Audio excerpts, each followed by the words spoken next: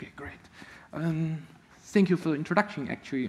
Yeah, I'm from University of Erlangen. I'm now currently a postdoc. So because I have a very short talk, so I would like to have you run at my poster. So I'm going to talk about cooperative micars in the context of the chemoresistance.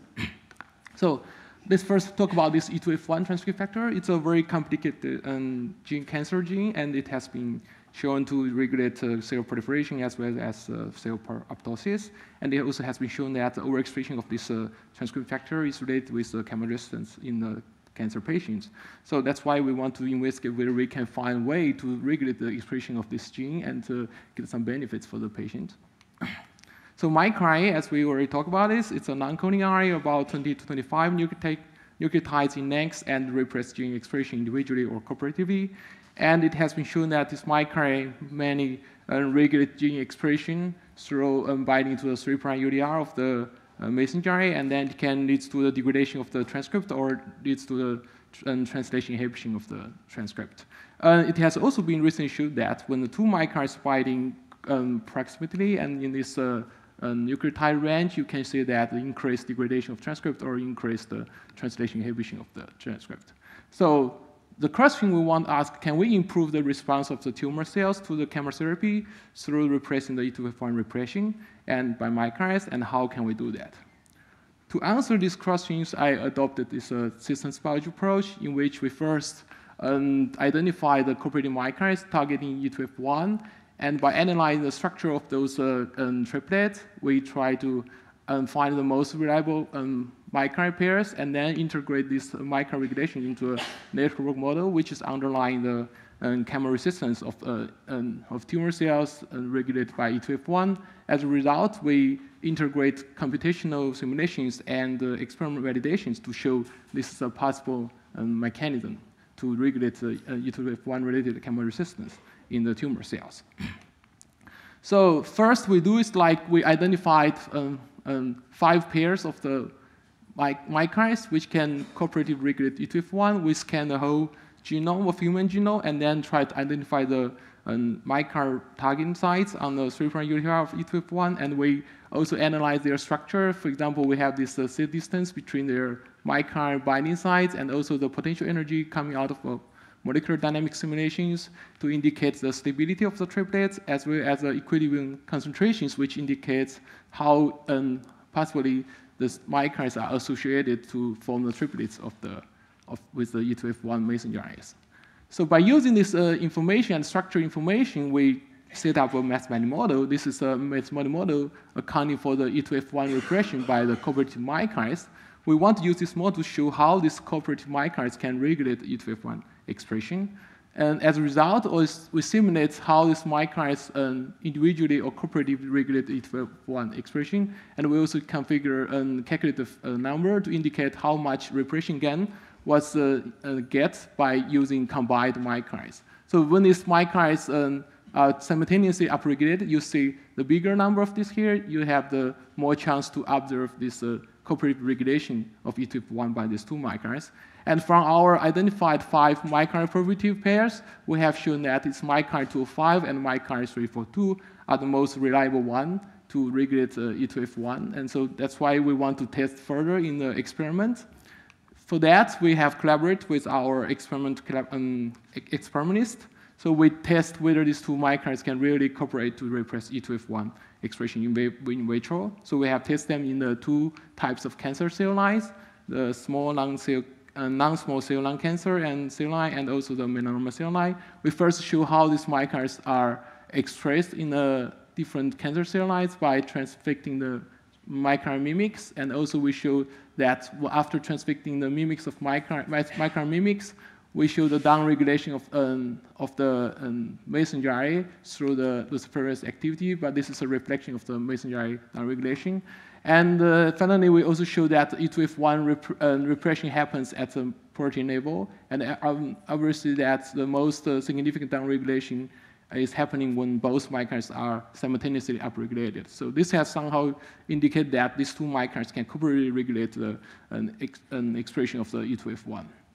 So to further show whether this regulation is synergistic, we tried different combinations of the miRs and by increasing them from 0.25 microgram to 1 micrograms. As we see here, the most significant downregulation of E2F1 still happens at the combined miR treatment.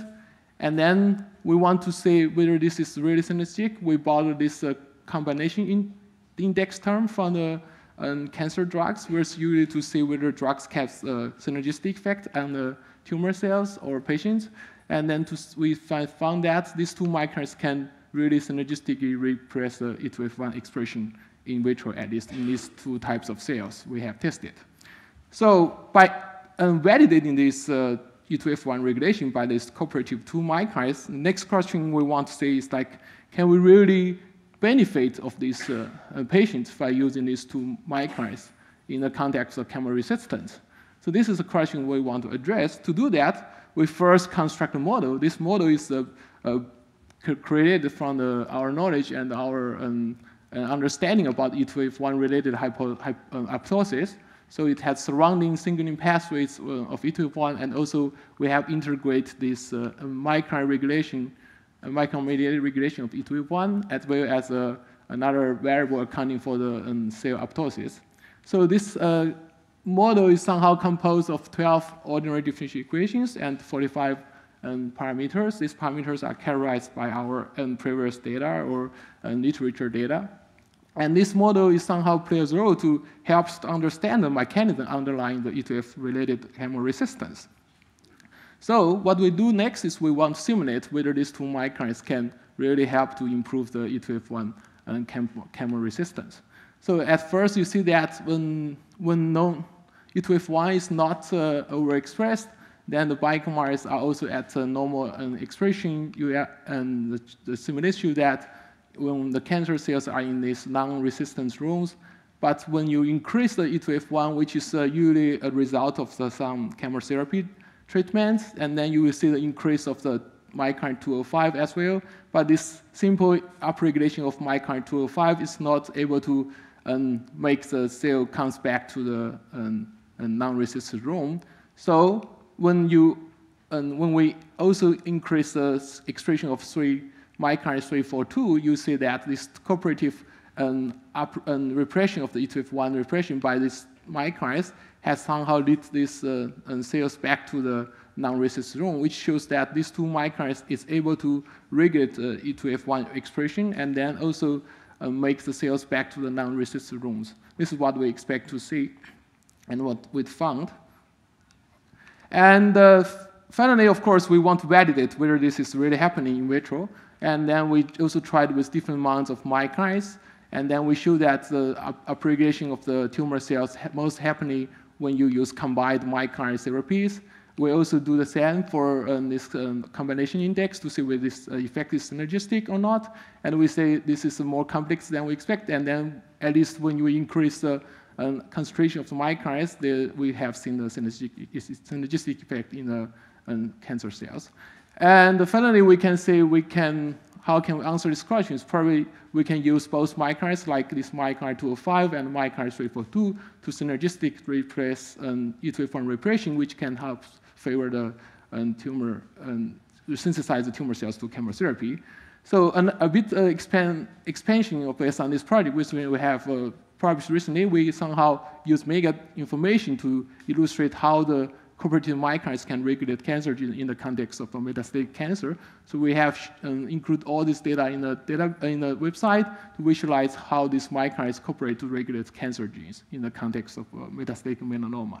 So which suggests miRs as a potential therapies for an adjuvant treatment for cancer. So finally, I would like to thank you for your attention, and also my collaborators from Rostock, as well from Switzerland, from Australia. And if you have more questions, I will be at poster T1 and thank you. Yeah.